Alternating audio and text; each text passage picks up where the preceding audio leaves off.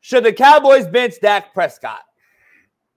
That's the question. That's the poll question. And Cowboys in a rush to move on from Dak. Ooh, that's a cold thumbnail. I'm just telling you, Smitty. He came in and balled, did he? Didn't he come in and ball last night? It's kind of crazy. He was solid. He was solid for a guy that never plays, and I like really Cooper. I mean, that's my hashtag Maction. You know what I mean? Don't get no reps ever, and then don't really get a lot of money. It's crazy how these motherfuckers just really go out there and overperform, underpaid.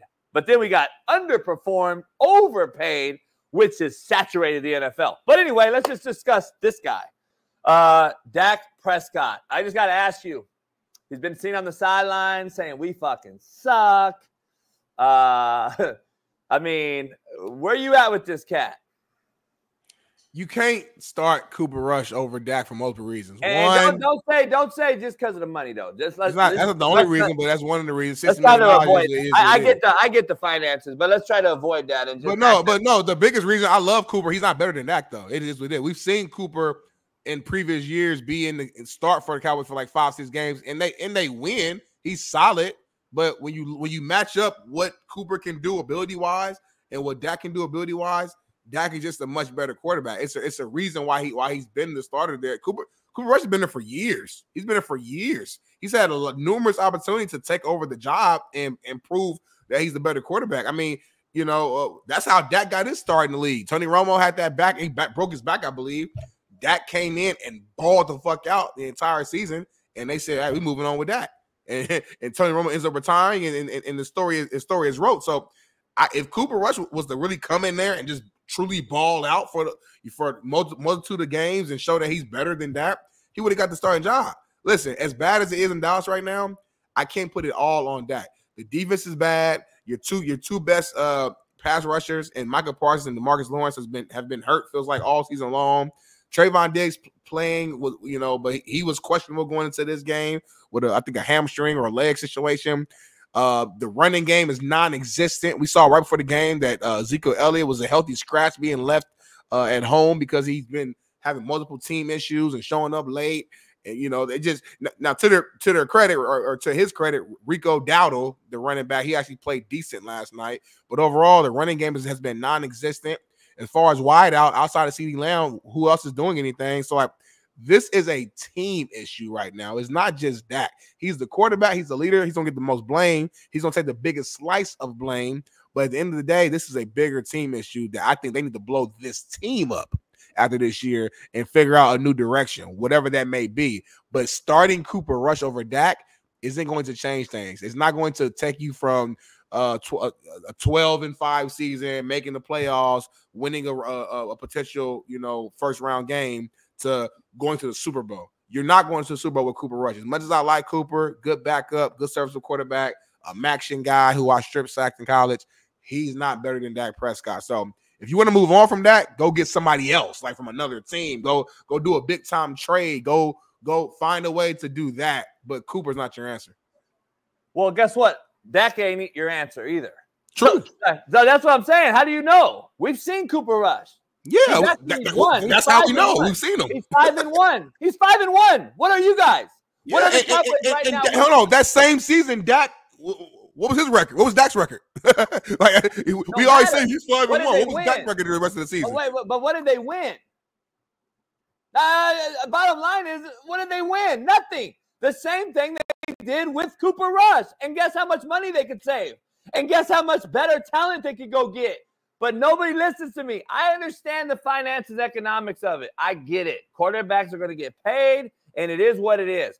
I'm arguing just for semantics. I know it'll never happen. I'm just arguing for sake of the drill, as we like to say in coaching. For the sake of the drill, sake of argument, there's a multitude of quarterbacks on rosters right now that I would play, coach, and I know would want to be there and not have to pay these guys the absorbent amount of money to get nothing on return. Nothing. And I'm seeing it every single year. And I'm the one that started saying this shit 4 years ago. I'm that motherfucker. What's the movie? Friday, wasn't it? The brother? God damn it, I'm that motherfucker. I'm just telling you. I've been saying for 4 years, Smitty, and now all of a sudden cats are tagging me that Tom Brady's saying it and Greg Olson's saying it and all these guys.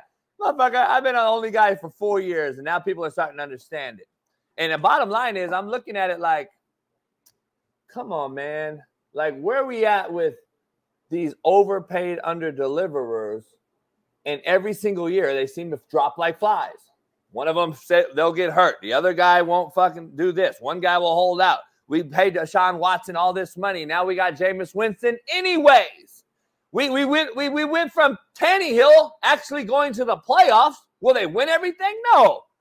But then you go out and get these rookies. Malik Willis, he don't pan out. You get rid of him for a Chico stick. You bring in fucking Will Levis. What's he done? The Colts go out and get rid of, we know the debacle there with ever since Andrew Luck and Manning and all that. But then you go out and get a rookie who never even did anything in college, and now we're starting a 40-year-old.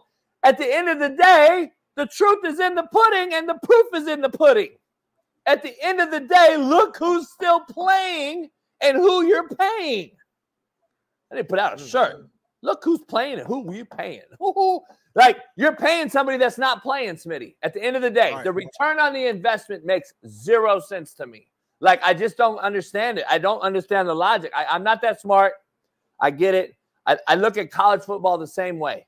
The presidents who got PhDs, who hire 8 athletic directors with master's degrees, and then they don't hire the coach themselves. They go hire a search firm, a bunch of lawyers and agents who have not a clue what's going on their campus, with the recruits on campus, with their current roster on campus, who's the parent is, who they've dealt with, and they go hire some outside source. It's all bullshit politics, dog. It just doesn't make sense to me. You could hire a guy and pay him very minimal, get a great staff around him, a hungry guy that wants to go in and be hungry and actually do what the team likes. Dog, I bet you money you go around these rosters and ask them, they'll probably say, I would bet money that they would want. I bet you if you go around and say, man, who you rather have? The Browns would say Jameis Winston. And I'm talking about this they probably would have said this last year. Off the bat, right. The Cowboys would say Cooper Rush. No, they wouldn't. I'm telling you, they would, homie. I'm telling you. Smitty, listen, Smitty, I'm a guy. Smitty, I'm a guy that sees action and I see energy because I know as a coach, you got to be able to know these things as a recruiter. A lot of you guys in this chat won't understand it, and it's okay. I'm not even going to get mad about it. Bottom line is, I know what guys react to. When Cooper Rush went in the football game, I saw the Cowboys react totally different. They have hit a wall with Dak Prescott, dog. I'm just telling you, man. Let me ask you something. Since the thumbnail's Dak Prescott, what does he do that's so much different and elite than Cooper Rush? He's just better. Like I know that feels like a lazy answer. I'm just saying, like, when I watch the tape, he makes more plays than Cooper Rush. I'm not talking about in general. I know this is a bad season, so I know this season we're overreacting, we're panicking. But don't forget, literally last season was probably Dak's best year of his career. It was his first All-Pro season. Balled the hell out, like throwing the ball all around the field. Making any throw, he makes more plays than Cooper Rush. Go look up Cooper Rush's numbers during that 5-1 run. Yes, they were winning because the defense was playing great. I think it was Michael Parsons. It might have been his rookie year. All that matters. He was balling out. But I'm saying offensively, the Cowboys wasn't really balling. They were doing enough to win games. But when Dak came to the game, when Dak came to the game, the offense was elite. It was one of the best. It was top 5, top 10 offense in the game. But they didn't win. They didn't win. Well, listen, the ultimate goal is to win a Super Bowl. I get it. But at the end of the day, one team does it every year. So you got 30-some other teams who failed, technically, every single year. So at the end of the day, I get that. But also, if you're not going to win a Super Bowl, what's the next best thing? You want to be as good as possible. You want to win as many regular season games, and you want to give your team a chance. I'm not saying Cooper Rush couldn't make the playoffs. We don't know yet. To your point, we don't know. He's never just been handed the keys and been the starter the entirety of a season, so we don't know. But we have seen enough tape to know that this offense is more explosive and is better with Dak Prescott compared to Cooper Rush. When you look at historically over the course of all the years of experience and all the years of tape that we've seen of Dak And the games that we've seen with Cooper's played a decent amount of games. Like it's not like he's some just backup who never played. He's played a decent amount of games. So we have enough film and footage on Cooper Rush to know like that he's limited and where he's at. We also know have right now it's easy to go at Dak, and it's the easy thing to say because they're playing so bad. But like our eyes work, and the Cowboys' offense has been better with Dak than it is Cooper. But the team's not better. That's what you don't get. Quarterbacks help the defense, bro. 5-1 help the defense. You can talk about numbers and stats. Stats are for losers. Stats mean diddly shit. I watched the film. I watched the game, Smitty. But the Cowboys that year, I think, won 12 games. Let me look real quick and see what. Hold on, but let me you keep pointing out the 5-1. You keep pointing out 5-1. I'm saying, what was the record with Dak too, though? Like you can't just go 5-1. That's my point. Dak, you got like when Dak was in the game, they went 3-7, and then Cooper came in and saved the day. No, but Smitty, Dak was winning games too. But you act like 5-1 don't catapult your rest of your year. Like, come on, man. Like, what are you talking about? The games mattered when he played. It's not like he went 1-5 and Dak came in. It's 5-1. He started the season at 5-1. Like, come on, man. Like, it doesn't make sense. He didn't start the season 5-1. Dak went down, I think, with game 3 or whatever the case may be. Cooper jumped in, went 5-1, and then Dak finishes the thing off balling. But again, that's one season. I'm saying Cowboys all the time. They win 12 games, 12 games. 12 games. Hold on, 12 games. So I'm saying you're using one little 5-1 stretch to be like, see, that's my proof. I have more proof than you of Dak winning. We don't have the games, proof. winning the NFC East, winning a playoff game. Like we see, we act like I've seen him choke it off. Guy who ain't won shit. That's not. I've seen him choke it off too. Like, here's the thing: you haven't seen Cooper Rush, but you overpaid a guy $60 million to see the same shit over and over and over and over. That's my point. This guy I can get to do the same thing. Let me ask you something. Dak Prescott, you say he's so much better. What does he do so much better? He doesn't run triple option. He doesn't run RPO. He doesn't run double option. He's a pocket passer who is a stiff, who is not anywhere near. He is nowhere. Dak Prescott is a stiff, homie. Go look at the game. He can move around a little. Like he ain't just pull up the Peyton Manning back there, homie. Like, he can move around a little bit. Pull up the film, Bailey. Pull up the film, Bailey. Let's watch this shit real quick. We got a little Dallas Cowboy film. We start the game off in 11 trips, all right? So we got a tight end. We're in 3-by-1. Single receiver right here, one-on-one. So we got no free access, Smitty. That means we got free access right here. What that means is there's no alley player in the alley, all right? So we can run a fade. We can run a slant. We can run an out route. We got isolation. Safety's in the middle of the field, okay? Safety's in the middle of the field. We got man free, Smitty. It's man over here, man free, lock corner over there. 2 linebackers, one on the tight end. One on the back if the back were to release to the left, one on the back if the back were to release to the right. So if the back goes this way, this linebacker has him. This linebacker, Smitty, is locked up on the tight end, okay?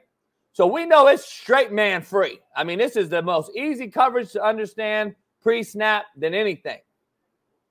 And they drop a D end out. So guess what? I just told you, free access, and guess what Pittsburgh did? Drop the guy.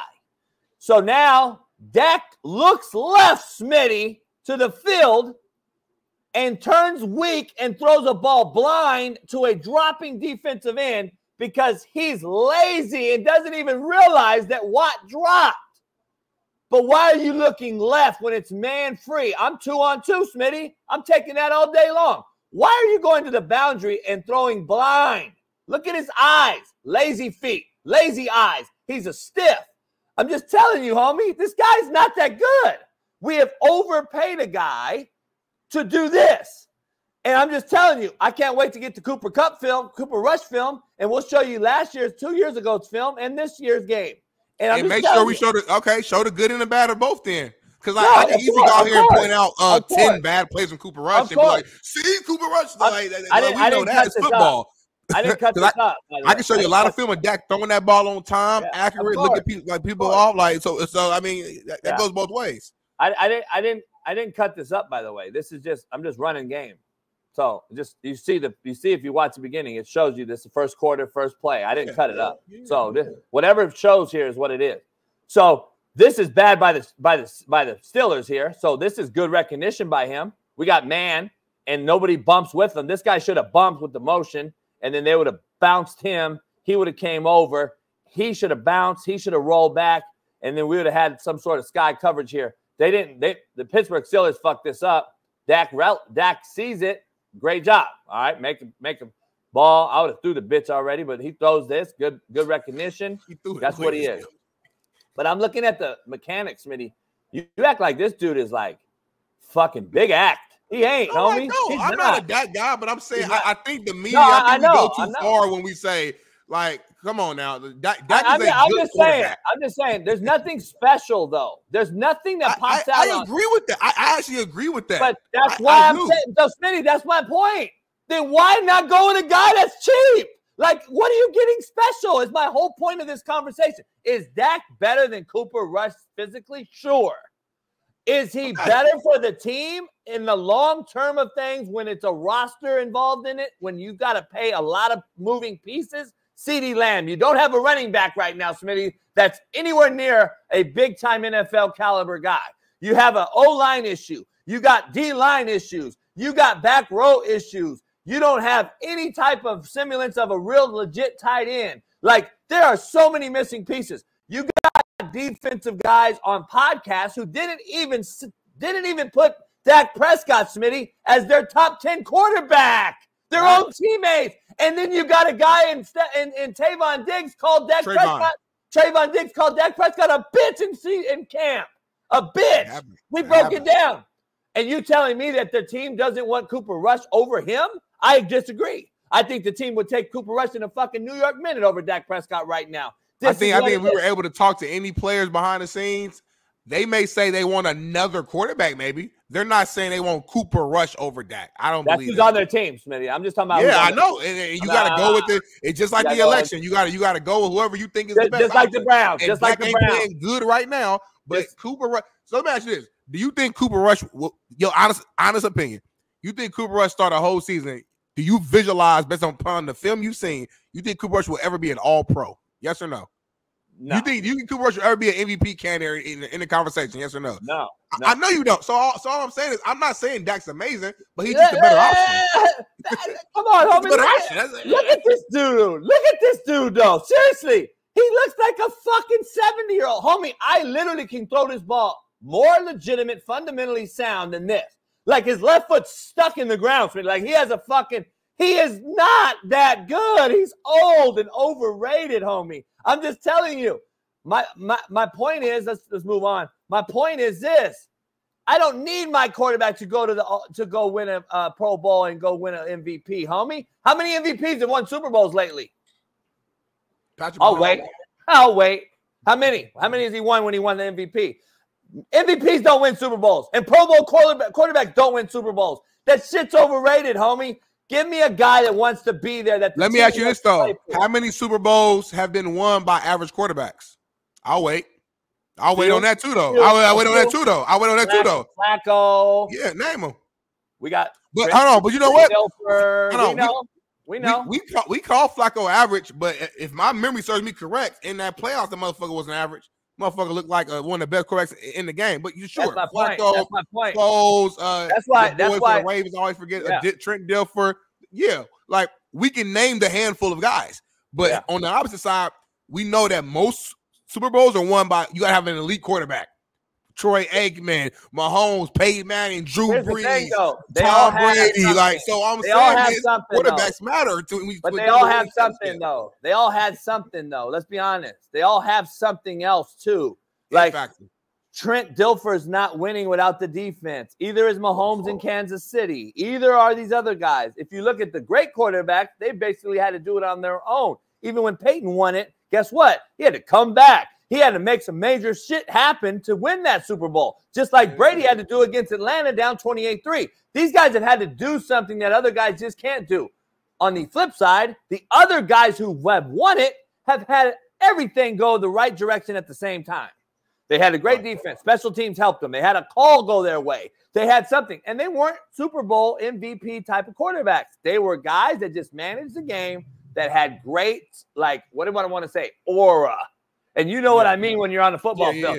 You got this fucking glowing thing that's going on. Everything's working right for you. Yep. Those guys had that. You don't need it with Dak. Dak is, you can get a lot of guys to do what Dak's doing is my point. Let me just say it that way. A lot of guys could do what Dak's doing, and that's my point.